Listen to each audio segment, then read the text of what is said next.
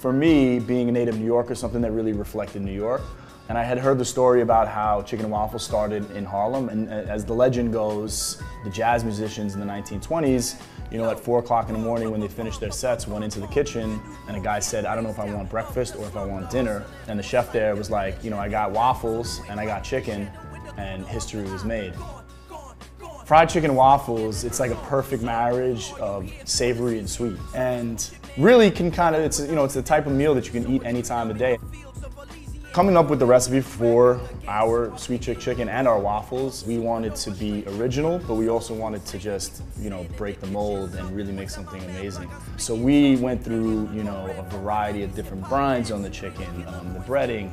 We were really looking for that crispy, old school crunch. Our waffles are, you know, out of this world.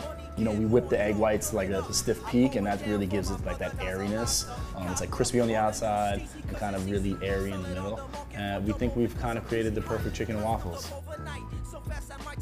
The dish kind of breaks rules to begin with. You know, I'll always just take the syrup and kind of put it over everything. Some people will put hot sauce on the chicken, syrup on the waffles. We have 3 different butters, so it's really your choice.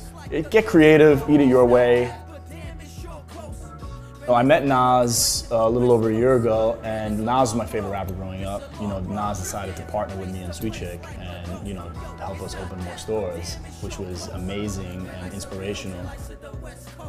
You'll always find me at one of the Sweet Chicks, standing outside, talking to people I've never met, people I've known for 20 years. It's just my personality, so like, I want to know the customers, I want them to be happy. My name is John Seymour. I'm the creative director of Sweet Chick. Right now we're in the Lower East Side at Sweet Chick on Ludlow Street.